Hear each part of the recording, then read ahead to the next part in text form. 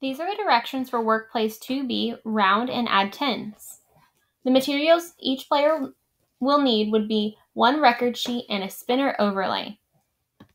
To begin this game, both players will decide who will spin and who will record the number, and then they'll switch turns throughout the whole game. The player who decides to spin will spin the spinner 4 times to fill in the 4 digits on the record sheet. For example, if I spun a 3, a 8, a 5, and a 1, I'd put my numbers here.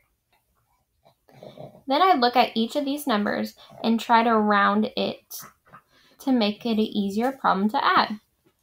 38 rounded to the nearest 10 would be 40, and 51 rounded to the nearest 10 is 50. After we've rounded right here, we'll find the sum to the rounded number, which is 90, which will help us find the sum to the actual number. So we know that sums to the actual number will be close to 90. Now that we found the rounded sum and the actual sum, we are going to subtract the difference between those two sums, which is 1. So our score for round 1 would be 1.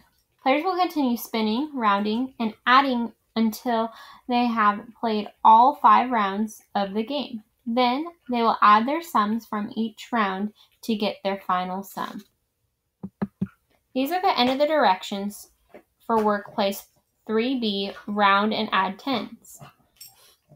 If you're looking for different variations of this game, instead of recording the numbers in order as they spin, players can spin all 4 numbers and then use the digits to form the 2-digit numbers that will yield the lowest score.